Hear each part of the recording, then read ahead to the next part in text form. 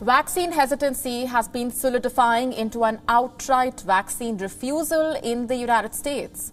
Nearly 99% of unvaccinated Americans don't even plan to get the shot at all. And this is not the most bizarre part of this.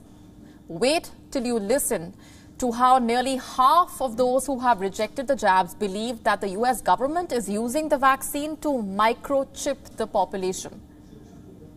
But where are the Americans getting these ideas from? The politicians and pundits have been quick to blame the social media platforms for this. On the 17th of this month, President Biden condemned vaccine disinformation on Facebook. He spoke about his growing frustration over disinformation on social media. On COVID misinformation, what's your message to platforms like Facebook? They're killing people. I mean, it really, look, the only pandemic we have is among the unvaccinated. And they're killing people.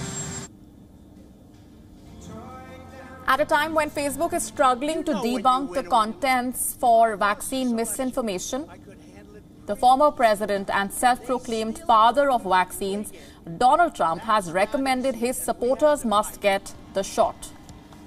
But he fell short on motivating the unvaccinated Americans to a point of conviction by adding his belief in freedom. Listen in to what he said. How about the vaccine? I came up with the vaccine. They said it would take 3 to 5 years, going to save the world. I recommend you take it, but I also believe in your freedoms 100%. But just so you understand, but it was a great achievement.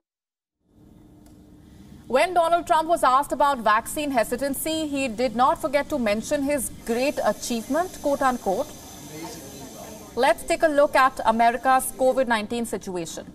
As per the latest report from the CDC, the more contagious Delta variant now makes up 83% of sequenced samples in America. The rise of the Delta variant coming at a time when the US is witnessing a fresh uptick in COVID-19 cases, hospitalizations as well as deaths. And this is happening in and around areas where vaccination rates remain relatively low. Vaccination rates in the country have stalled with more than half of the population unvaccinated.